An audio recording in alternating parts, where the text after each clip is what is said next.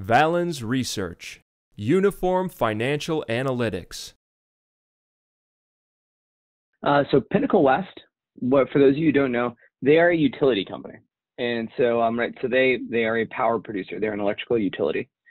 And what really jumps out to us about Pinnacle West is when you look at this company, one of their big focuses has been really being at the forefront of pushing forward on green energy, right? On renewable energy offerings that basically could be the future of power. But either way, what they're doing is they're investing in these power solutions ahead of anybody else to try to get ahead of the curve. Well, when you look at an as reported basis, what you see is you think that this company has been a high growth business, right? High asset growth each year that's above 5%.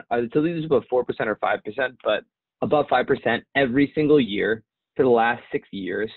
And with returns that have been declining as they've been doing that, meaning they've been plowing money into solar, wind, hydro, et cetera, and they've been seeing returns decline because they did that. The reality is quite different on both perspectives. This is not a company that's invested massively. In fact, after seeing asset growth be material for 2016, the company has actually been more reserved on their investment as they've been basically trying to synthesize and improve profitability on their core business. And as they've been doing that, as they've been focused on improving the profitability of their green energy business, returns haven't declined from 3% to, from 3.5% down to 2.5%. Returns have improved from 3% to 4%.